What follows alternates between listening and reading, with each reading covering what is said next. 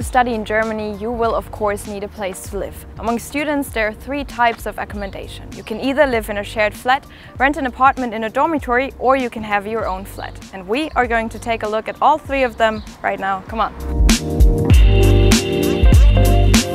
Option number one, shared flats. There are some dormitories who rent out shared accommodations, but you most commonly find them privately. There are some websites such as WG gesucht where you can search for a shared flat, and usually you get invited into an interview process, which is commonly referred to as a WG casting. But don't worry, no one's going to ask you to sing or dance.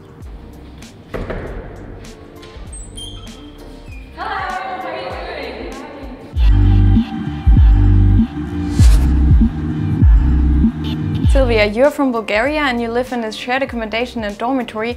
Why did you decide on living here?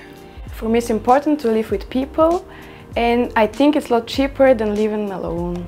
What are the other advantages of living here?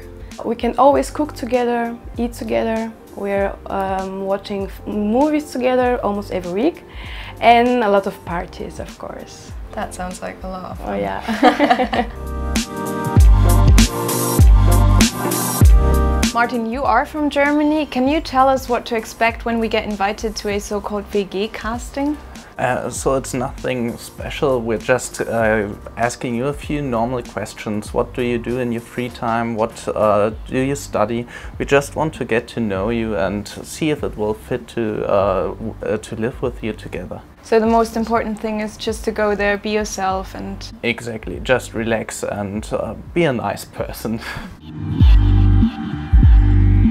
Housing option number two, living in a dormitory. To get a room in a dormitory, you will need to contact the housing service, and this is a good thing. You can simply do that online.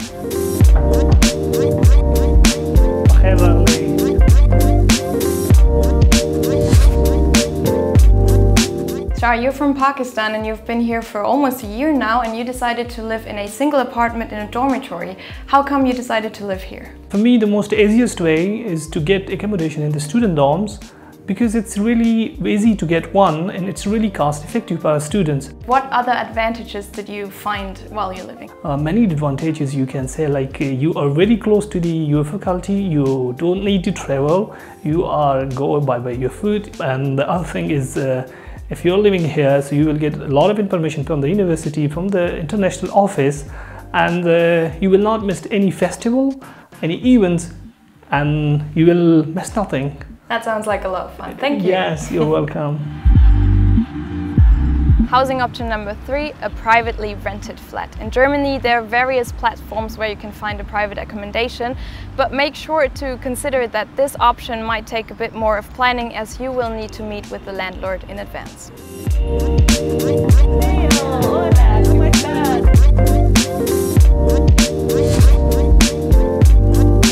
Andrea, thank you for showing us how you live. You're from Argentina and you live in a privately rented flat right here. Tell us, before you moved in here, were there any specific documents you had to hand in? Not really, but basically you have to give proof of financial stability. In fact, it wasn't easy to find an apartment for me. I started like 2 months in advance, but I finally found this place. I had an interview with the landlord and signed the contract, and I moved in.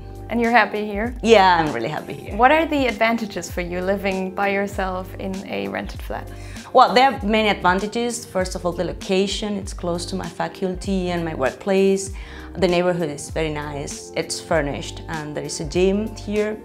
And also, I mean, I don't mind sharing, but I prefer having my own space so I can cook and, you know, invite friends over and things like that. Perfect, thank you. You're welcome. There are two final advice I can give you. First, finding your perfect accommodation might take some time, so make sure to start your search early. And second, stay calm and don't hesitate asking for help. Good luck.